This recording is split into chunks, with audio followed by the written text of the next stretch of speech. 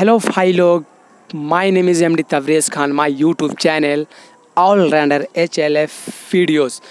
तो दोस्तों आज का टॉपिक है, आप अपने कोई सा भी रेडमी का फ़ोन में कोई सा भी ऐप को हाइड कैसे कर सकते हैं, उसको छुपा कैसे सकते हैं और उसे अनहाइड कैसे कर सकते हैं। तो मैं आज इस वीडियो में आपको एक ट्रिक, धांसू ट्रिक बताने वाला हूं, जिसके मदद से आप ऐप को हाइड कर सकते हैं और अनहाइड कर सकते हैं। तो चलिए वीडियो को शुरू करता हूं। अगर मेरा वीडियो देखने के बाद आपको अच्छा लगे तो प्लीज़ एक लाइक कर देना और सब्सक्राइब कर देना और बेल आइकन को भी दबा देना। इससे क्या होगा, जब भी मैं वीडियो पोस्ट करूंगा तो सबसे पहले आपके पास पहुंचेगा, और एक शेयर कर देना अपने दोस्तों के साथ ताकि वो भी जान जाए। तो सिंपली आपको मैं कार्ड दे रहा हूं दोस्तों। तो सिंपली आपको सेटिंग वाले ऑप्शन पे जाना है, जैसे कि मैंने किया। सेटिंग वाले ऑप्शन पे जाना है, सबसे नीचे जाना है आपको। फिर वाले ऑप्शन पे आपको ऐप लॉक दिखेगा, ऐप लॉक पे क्लिक करना है दोस्तों। आपके सामने एक पैटर्न खोजेगा दोस्तों। मेरा वीडियो थोड़ा ब्लैंक हो जाएगा आपको देखने के बाद, तो आपको एक पैटर्न डाल लेना है, जैसे कि मैंने डाल लिया। 2 बार खोजेगा, आपको डाल लेना है और उसके बाद वाले ऐड वाले सेक्शन पे जाना है। अगर आप अपने ऐप को लॉक करना चाहते तो लॉक कर ले, अगर ना करना चाहते तो आप नॉट लॉक कर दें, आप इसको कैंसिल कर दें। आपके सामने आपको लॉक लग जाएगा, ठीक है। आपको सभी फाइल में ऑटोमेटिक जो मेन फाइल होते हैं उसको लॉक लग जाएगा। तो आपको फाइल हाइड करना है। आपको फाइल हाइड करने के लिए और ये ऐप जो लॉक हुआ है उसको रहने ही देना दोस्तों। तो सिंपली आपको सेटिंग वाले ऑप्शन पे जाना है, जो सेटिंग दिख रहा है कोना में, उस पर क्लिक करना है और सबसे नीचे आना। आपको जो दिख रहा है आपको हाइड ऐप, उस पर आपको जो बंद है उसको आपको चालू करना है। उसके बाद आपको मैनेज हाइड ऐप पे जाना है।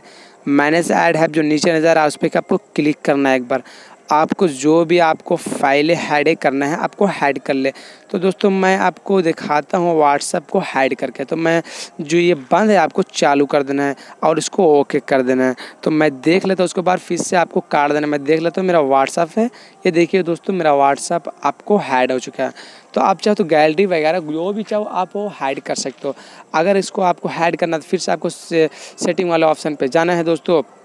देखो मैं बता दे रहा हूँ, अब जो ऐप लॉक हुआ है दोस्तों, ये गैलरी, ये देखो दोस्तों लॉक हो चुका है, ठीक है।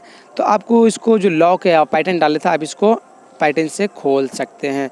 तो देखिए मैं बताता हूँ आपको फिर से इसको अनहाइड कैसे करना है। वो ऐप को फिर से आपको ऐप वाले सेक्शन पर जाना, जो आप पैटर्न चूज किए तो पैटर्न को आप डाल लें।